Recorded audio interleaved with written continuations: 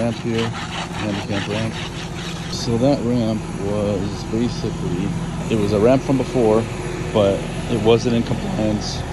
So we had to demo the ramp and then report it so it's in compliance. Basically this ramp, because there's handrails, when it's all said and done and dry, it's got to be maximum percentage is 8.33. So I think we're at 7, so I think we're okay.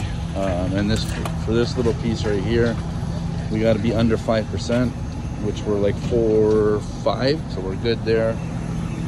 This is all existing from before, so we had to tie into. We got the bumper working today.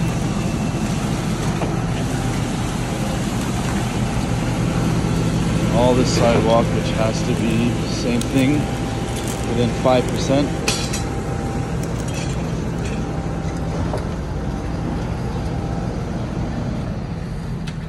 All the way over there. So that's a door. This is a church. So basically, if there's ever something that happens, whatever, this has got to be ADA. So path of travel, handicap accessible. So they will be able to come down with a wheelchair, walk down, whatever it is. Come down here, shoot over here, get to that ramp that we did over there, and then come down safely. We have to rip out all these trees. A lot of landscaping has to be ripped out, and that's where we're at. So just quick little job, didn't take long, about a week, and we're out of here.